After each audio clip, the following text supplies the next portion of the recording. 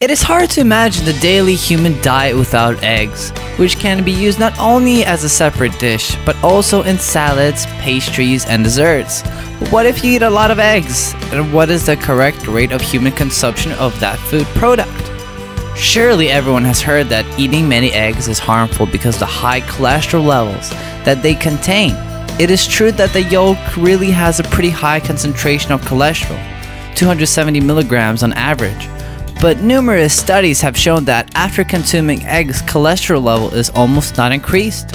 Despite this, in the first place, it should be noted that any excess of allowable doses, even of the most useful products, may be hazardous for the human body.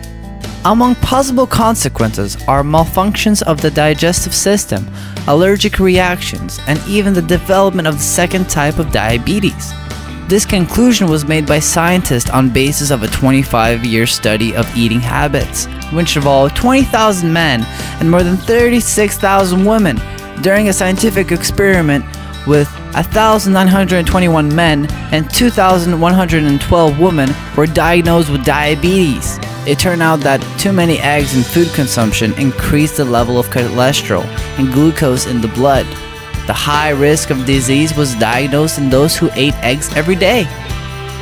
Despite the fact that the eggs contain many nutrients and vitamins including choline, calcium, folic acid, iodine, and proteins, if eaten in large amounts, they reduce the amount of good cholesterol.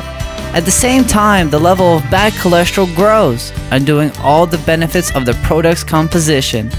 Analyzing the data, the Harvard University doctors recommend limiting egg consumption to 2 to 3 times a week to avoid harm to the health. The channel Hello Answer, only the most interesting facts in an available format. Subscribe.